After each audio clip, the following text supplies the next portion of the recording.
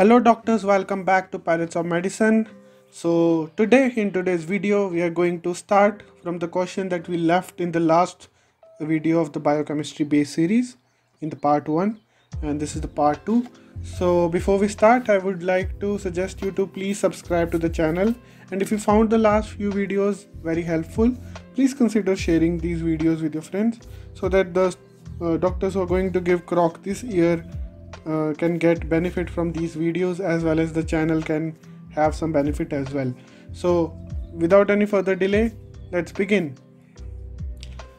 So the 11th question is that a mother consulted a doctor about her 5-year-old child who develops erythemas, vesicular rash and skin itch under the influence of sun. The laboratory studies revealed decreased iron concentration in the blood serum, increased uroporphyrinogen 1 excretion with the urine. They are asking what inherited pathology is apparent in this child. So the thing to notice here is the clinical symptoms of vesicular rash and skin itch under the influence of sun. And also they have given a substrate that is being accumulated in the body and finally being excreted in the urine, that is uroporphyrinogen 1. To understand this topic, we need to go back to the biochemistry of heme synthesis. So heme, heme is a part of the hemoglobin compound that is present in our red blood cells, erythrocytes. So let's talk about how heme is synthesized and apparently the disorders that are related to heme synthesis. So first of all, the substrates or the elements that combine to form the heme molecule. First of all, the basic substrates are succinyl coenzyme A and glycine. In the mitochondria of the cell, these two combine with the help of the enzyme ALA synthase to form aminolevulinic acid. This is the first and the rate limiting step of this reaction, and this is the enzyme that has the most most regulated by various hormones and by the feedback mechanism as well. So aminolevulinic acid hence formed is converted into PBG or porphobilinogen with the help of enzyme ALA dehydratase. Now this enzyme is very sensitive to lead. So in case of lead poisoning, this enzyme is impaired and hence the heme synthesis is stopped at this stage, and there is increased amount of aminolevulinic acid in the body. And if heme synthesis is impaired, the patient has hypoxia because of decreased hemoglobin in the blood and all the other symptoms related to hypoxia. So then after synthesis of porphobilinogen, the next step is with the help of uroporphyrinogen 1 synthase, and by the name you can guess that the next compound to be synthesized is uroporphyrinogen 1. Now the enzyme uroporphyrinogen 1 synthase, if deficient or impaired, then the condition that arises is acute intermittent porphyrias. Now porphyrias are the specific disorders of heme synthesis with the symptoms like photophobia and one very interesting symptom, which is red urine excretion because of the presence of porphyric intermediates in the urine. So first porphyria that we know is acute intermittent porphyria. It is due to deficiency of uroporphyrinogen 1 synthase, and in this case, if this enzyme is impaired or deficient, the substance that will get accumulated is porphobilinogen. So when you are learning about porphyrias, you need to remember 3 things. First of all, obviously the name of the porphyria. Then you need to remember what enzyme is deficient or impaired in the porphyria, and the next thing you need to remember is what substance will get accumulated, which is always the substrate before the reaction. So next, uroporphyrinogen 1 is converted into uroporphyrinogen 3 with the help of uroporphyrinogen 3 synthase, and this kind of porphyria, which is due to deficiency of uroporphyrinogen 3 synthase, is congenital erythropoietic porphyria. So in this case, the substance that will be accumulated or in excess will be uroporphyrinogen 1. So that completes the 2 porphyrias. Next, the third type of porphyria is porphyria cuneata tarda. The hence formed uroporphyrinogen 3 is converted by decarboxylation by uroporphyrinogen decarboxylate into a substance known as coproporphyrinogen 3. Now, if this enzyme uroporphinogen decarboxylase is impaired, then the porphyria is called Porphyria cutanea tarda, and obviously the substrate will be accumulated, which will be uroporphinogen 3. You need to remember the names of the porphyria, their related enzyme, and henceforth the substance that will be accumulated in this case. Now the heme synthesis continued, and then protophyrenes are formed, and there are also some disorders of protophyrin enzymes which are known as protophyria, but we won't get deep into that whole, and we would like to continue with the main porphyrias and finish the heme synthesis here. So protophyrin 9 is the final protophyrin form with the help of the enzyme ferrochelatase. Ferrochelatase combines an ferrous molecule, Fe2 plus molecule, with the protophyrin 9, and finally heme is formed after a series of reactions. Now ferrochelatase is also an enzyme which is very sensitive to lead poisoning. So similarly to ALA dehydratase, if there is increased quantity of lead in the blood, then these enzymes will be impaired and heme synthesis will be impaired, causing hypoxic symptoms. Now heme formed has a negative feedback which inhibits ALA synthase and causes inhibition of heme synthesis. Similarly, glucose has a negative effect on ALA synthesis, but some molecules like alcohol, barbiturates, and hypoxia has stimulatory effect, causing increased heme synthesis. So in the question, there was increased concentration of uroporphinogen 1. So in that case, if uroporphinogen 1 is increased, it has to be congenital erythropoietic porphyria, and uroporphinogen 3 synthase is the enzyme being impaired over here. So I think that is a simple way to finish this topic. So let's go to the next one without any further delay. So 12th question, guys, that a 3-year-old child with fever was given aspirin. It resulted in intensified erythrocyte hemolysis. Hemolytic anemia might have been caused by congenital insufficiency of the following enzyme. So causes of hemolysis can be divided into extravascular and intravascular. In extravascular causes, you can further divide them into causes that are extrinsic to the red blood cell and inside the red blood cell itself. So if the causes are extravascular and also they are extrinsic to the red blood cells, then these are immune mediated. So warm, autoimmune AIHA, cold AIHA, or autoimmune itself. So these are immune mediated mechanisms. Then we have the intrinsic factors intrinsic to the RBCs. First of all, the most important is the RBC membrane abnormalities. So imagine if the RBC's membrane is like weak or structurally abnormal, then the RBC can get destroyed very easily. So for example, there is a condition called as hereditary spherocytosis. The RBC has like this abnormal shape of a spherical shape. So in this case, the RBC's membrane is abnormal. Similarly, there is a elliptical like shape of hereditary elliptocytosis, and in this case also RBC's membrane is very abnormal. Then we have the intrinsic cause, which is hemoglobin abnormalities. It can be sickle cell anemia, it can be thalassemia, it can be unstable hemoglobin. These are the hemoglobin abnormalities with structural changes in the chains, alpha and beta chains, or chains of the hemoglobin molecule. So if those chains are structurally impaired, then hemoglobin will be impaired or abnormal, causing again hemolysis. Third, the most important and relevant to our question is enzyme defects. First enzyme deficiency is the glucose 6-phosphate dehydrogenase deficiency, which can cause hemolysis. Pyruvate kinase deficiency can also cause hemolysis. Glutathione peroxidase deficiency is also a cause of hemolysis in RBCs.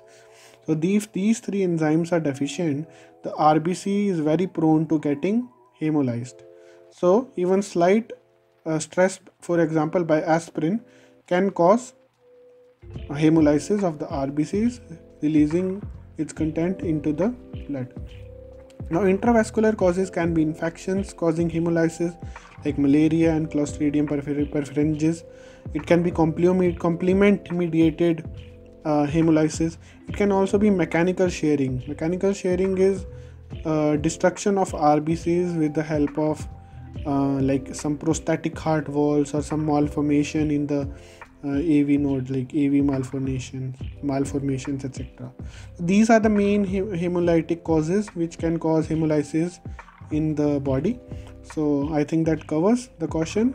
They're asking about the enzyme deficiency. The only enzyme that can cause hemolytic anemia here is G6PDH or glucose 6-phosphate dehydrogenase.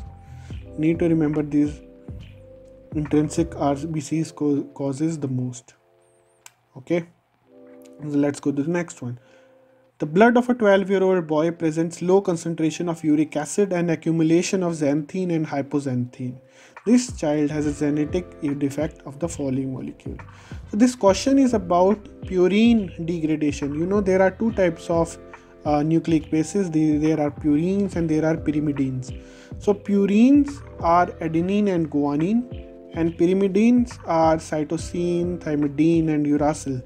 So when the purine nucleotides means that when purine nucleic base gets combined with ribose sugar and phosphate group, it forms purine nucleotide.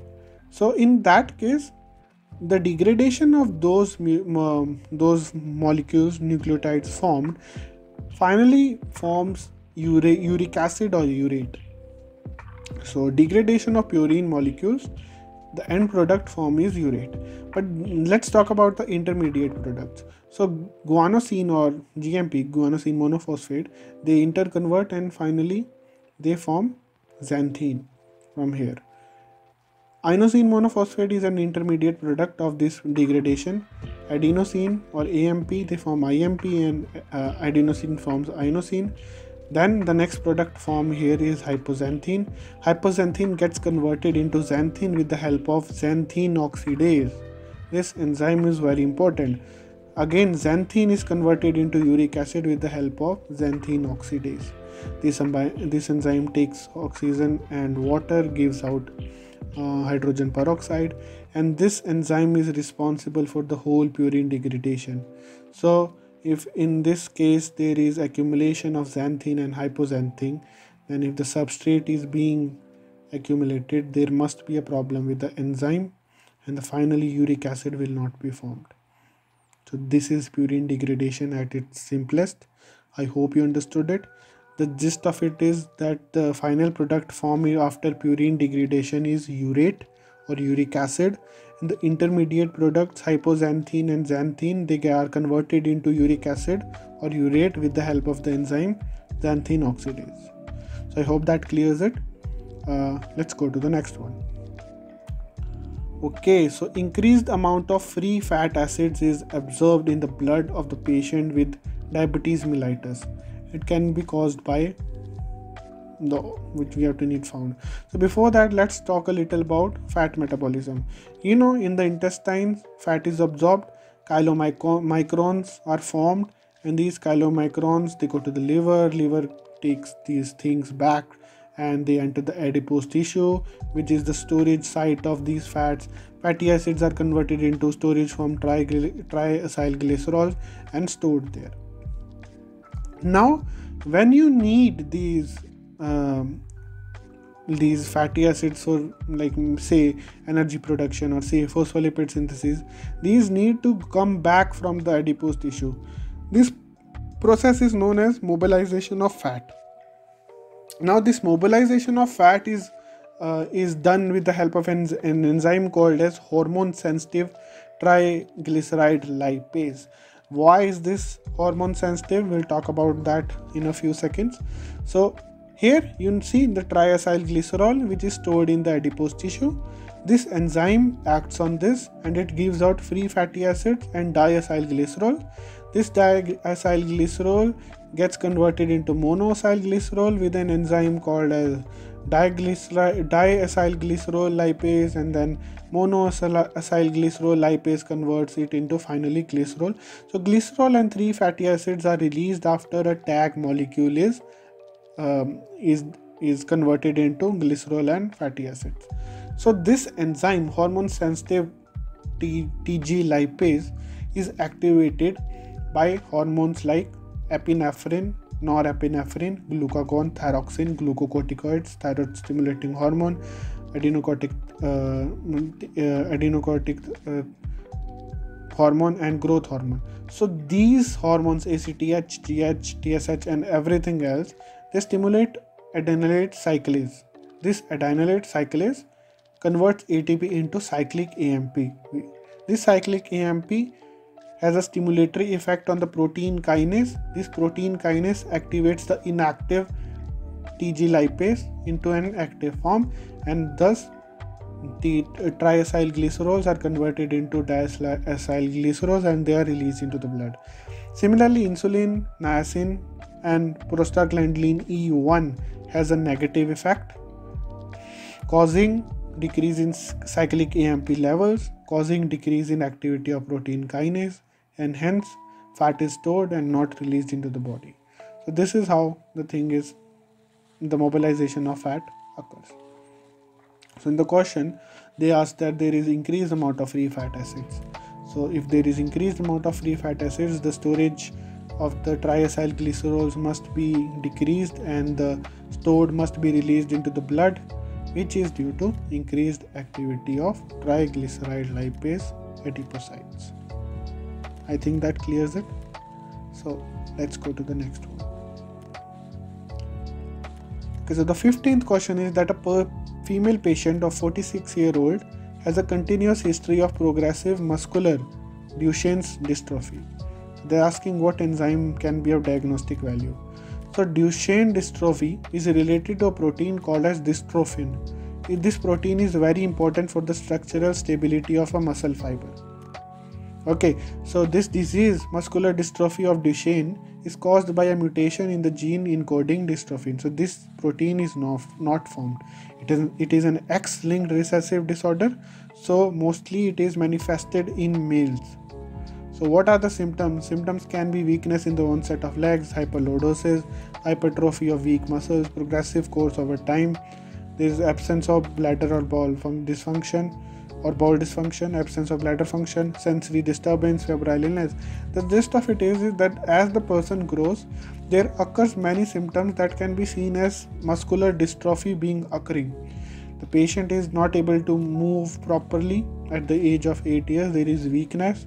By the age of 15 years, the patient is seen with lordosis or scoliosis and in a wheelchair, cannot move at all, severe crippling deformities. So this is seen, and all other symptoms are seen with age. So this is due to dystrophin protein being impaired or not present at all. So what happens in any muscular disease is that there are certain enzymes that are present in the muscles. So if there is a disorder that leads to destruction of muscles, those enzymes, they get released into the blood. One such enzyme is serum creatine phosphokinase.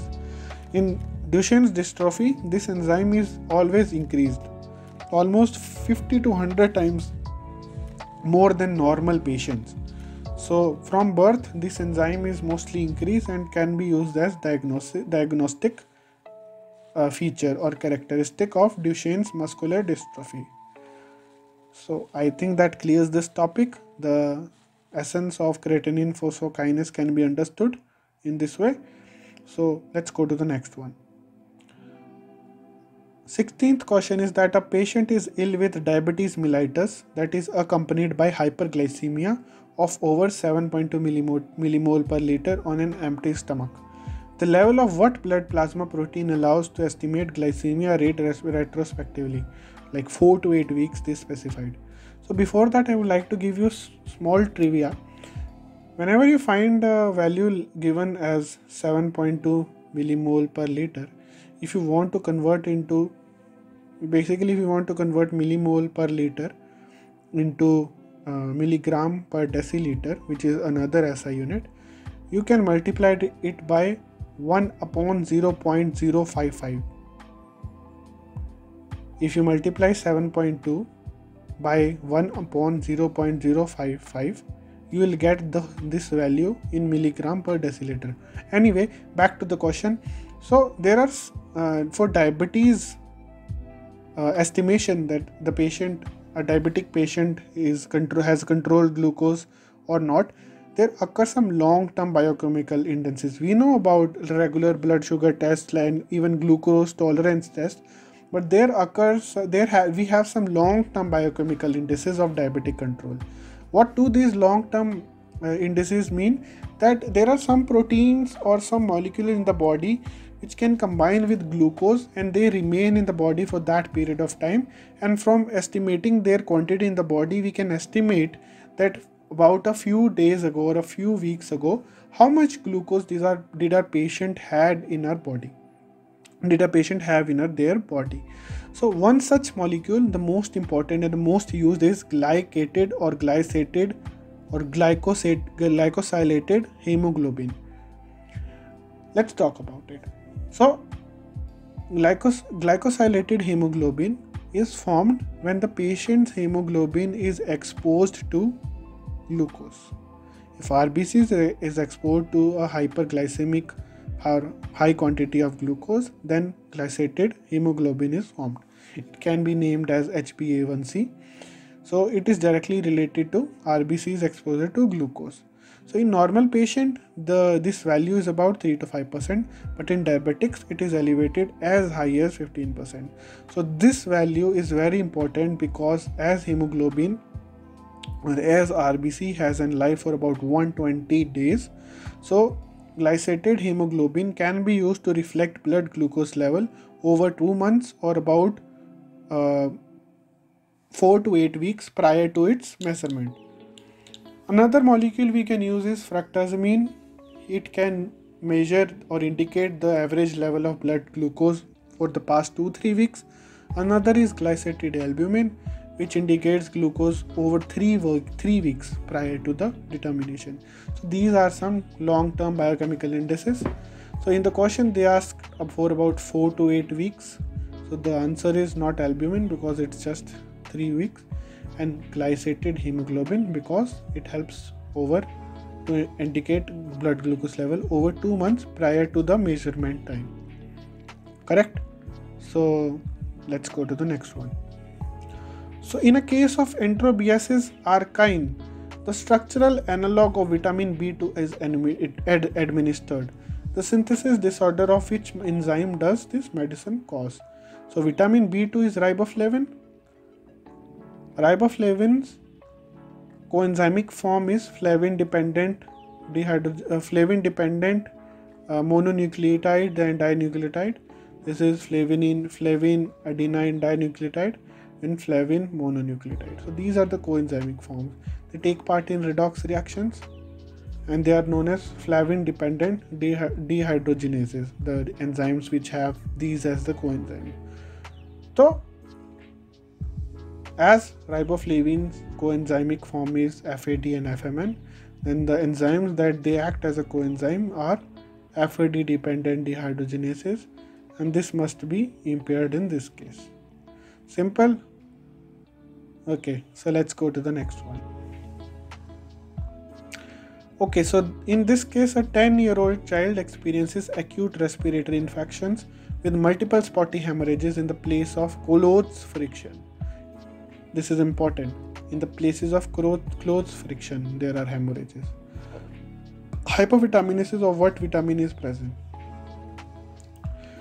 There is a disease called as scurvy, which is due to deficiency of vitamin C in the diet or in the body. Vitamin C, as we know, is ascorbic acid. The human body cannot synthesize vitamin C on its own. Therefore, it needs to depend on exogenous dietary sources for meeting the vitamin needs of the body. Now, the symptoms of or clinical manifestation of scurvy can be divided into 4 H's. You can remember it by 4 H. So these 4 H's are hemorrhage, hyperkeratosis, hypochondriasis, and hematologic abnormalities. Now, a plasma level, if we talk about, a fasting serum ascorbic acid is greater than 0.6. If it is less than 0.2, it means it's deficient. But scurvy is diagnosed if the level of vitamin C is less than 0.1 milligram per deciliter. So these symptoms, respiratory infection, because vitamin C has a role to play in immunity, and also multiple spotty hemorrhages in place of close friction is characteristic symptom of vitamin C deficiency, and hence the answer here is vitamin C deficiency. We'll talk about functions of vitamin C in the next question. Don't worry about it. So let's go to the next question without any further delay. These are the symptoms you can see of vitamin C deficiency. You'll know why these symptoms occur when we finish the next question. So in this question, they have said that hydroxylation of endogenous substrates and xenobiotics requires a donor of protons. They're asking which of the following vitamins can play this role. So the answer is obviously vitamin C. So we are going to talk about it. So we are going to talk about the main functions of vitamin C. So first most important function that you need to remember is that vitamin C plays a role in collagen synthesis. It acts as a cofactor during hydroxylation of proline and lysine. Proline and lysine are the important amino acids that form collagen, and hydroxylation of these amino acids forms hydroxyproline and hydroxylysine, and these are involved in collagen synthesis. So vitamin C plays an important role in this. Next, it acts as a proton donor during macrosomal oxidation of xenobiotics and endogenous substances. So proton donor. Then it is an antioxidant. We have all heard about it in all the vitamin C juices, ads and everything, correct? Also, vitamin C has an important anti-atherosclerotic effect. It increases the cholesterol production into bile acids. Cholesterol is used to form bile acids under influence of vitamin C. Vitamin C favors phagocytosis and elevates antibody synthesis. So this is how it influences immune system. It strengthens immune system in this way. It promotes folic acid converted into tetrahydrofolate. Tetrahydrofolate is an important substrate involved in mononucleotide synthesis, hence DNA synthesis. So it promotes DNA synthesis in this way. Another function is that it influences iron reduction, increases dehydrogenation of NADPH. It elevates glucose oxidation by pentose phosphate pathway PPP. So guys, this is the main functions. These are the main functions of vitamin C. In the question, they talked about hydroxylation of endogenous substances requires a proton donor, hence our good friend vitamin C. Any doubt? Let's go to the next one. 20th question is rather simple, slightly related to pharmacology. They say that the formation of a secondary mediator is obligatory in membrane intracellular mechanism of hormone action. So we need to point out the substance that is unable to be a secondary mediator. Let's talk about secondary mediators or secondary messengers. These secondary messengers are the molecules that relay signals received on the surface receptors of the cell membrane, and they to the target molecules inside the cytosol or the nucleus. So example, you are going to a club. There's this bouncer at the club's entrance. So you go to the club and you show your ID to the bouncer, and there's some discrepancy. So this bouncer sees your ID and he says something on a walkie-talkie to someone else. Now this guy who is inside, he goes to the manager or someone else and transfers the information about you to the manager, and the manager makes the decision if he wants to let you in or if he wants to kick you out. So that person who is inside with the walkie-talkie listening to your bouncer is a secondary messenger. So secondary messengers are the secondary molecules that relay signals which are received on the receptors by some proteins or hormones, growth factors into the target molecules and cytosol in the cytosol or the nucleus. So we have some classic secondary mediators that we need to remember. We can divide them into hydrophobic, hydrophilic, and gaseous for an easier classification. Correct. So in case of hydrophobic, we have these molecules called as diacylglycerol. Remember, DAG, not just glycerol. And also phosphatidyl inositols. These are the two hydrophobic secondary messengers. In hydrophilic, we have cyclic AMP, cyclic GMP, IP3, and calcium ions. Gases which can act as secondary messengers are nitrous oxide, hydrogen sulfide, and carbon monoxide. So out of all the molecules or substances given in the options, all can act as secondary messengers except glycerol. Glycerol cannot act as secondary messenger. Diacylglycerol, which has two fatty acids attached to it, can act as a secondary mediator. So I think that sums up our video for today. We did 10 more questions. We're going to pick up the pace in the next few videos, try to cover as many questions as soon as we can. I'm trying to make these videos as fast or as quickly as I can. So if you find these really helpful, please drop a comment down below and let me know, so that I can understand that my efforts are not being in vain. And if you have any suggestion, or if you want any improvements, or if you suggest something, please drop down a comment, and please subscribe to the channel so that this can reach more students and can help others as well. So I think that is all for today. It's been good. See you in the next one.